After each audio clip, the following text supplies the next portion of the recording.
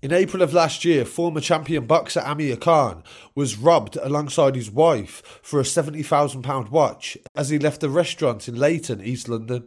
CCTV footage shows the boxer being held at gunpoint as he went out to enjoy time with his family. They were approached by the two men that stole the Frank Muller watch, and his wife was seen talking to restaurant staff before they left the premises. This week, two men have been convicted for robbing Amir Khan of his watch in Leyton last April. Dante Campbell, 20 years old from North London, was found guilty, and also Ahmed Banner, and he was also found guilty of an imitation firearm. Detective Constable Stuart Ponder from the flying squad said the robbery was carefully planned and executed by the individuals who knew exactly who they were targeting and what they were trying to get. Despite being on a busy street and members of the public close by, they had no worries brandishing a firearm and threatening extreme violence towards the victim. The robbery had a massive impact on Amir, and he said in an interview that he thought his children were going to grow up without a father.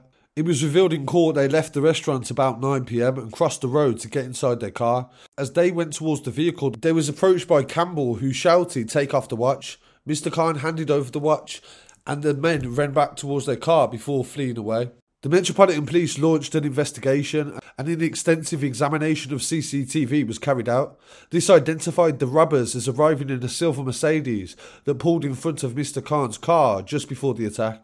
Inquiry showed that the car was registered to Ahmed Banner, one of the defendants, and he remained in the vehicle and acted as the getaway driver. They was able to identify Dante Campbell after they arrested Ahmed. When the police raided Campbell's property, they found clothing and also a backpack that was used during the robbery and seen on CCTV by the gunman. This was enough evidence in order to convict the pair for robbing the former champion boxer. So thankfully nobody was seriously injured in this, and it's definitely a big reminder of how wearing a watch in a very normal place like Leyton on the high street is very dangerous, and you will draw the attention of people that will wish to take it from you. So all the best for Amir and also his family, and I really appreciate you joining me today. I'll be back again very shortly with some more news. Please don't forget to subscribe if you're new to the channel. Upsetting because you don't know how it feels being in a situation like that.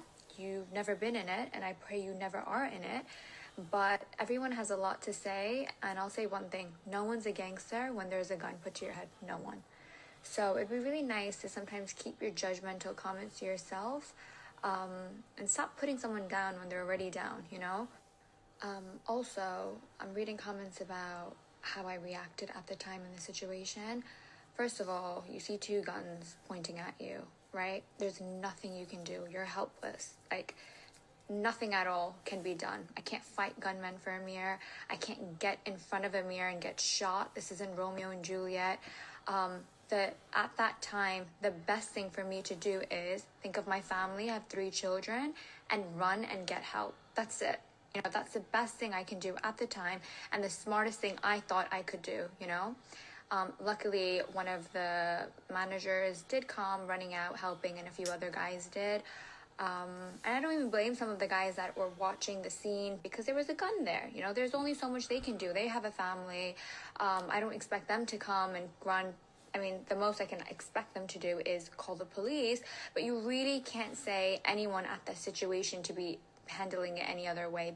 And lastly, you earn your money to buy nice things. You want to show them off, and you deserve to because you work so hard for it. You don't think there's jealous people out there, there's evil people out there. A lot of people aren't happy with what you have, and they envy it, and then you have these. The most important thing is I'm back home with my kids, we're safe, and yeah, that's it. You move on with life, and you're just smarter. It is traumatizing. I do think about it, every night, when I sleep. I'm like, oh shoot, what if this happened, or what if that happened? What would happen to my kids, But definitely, it's a big wake-up call.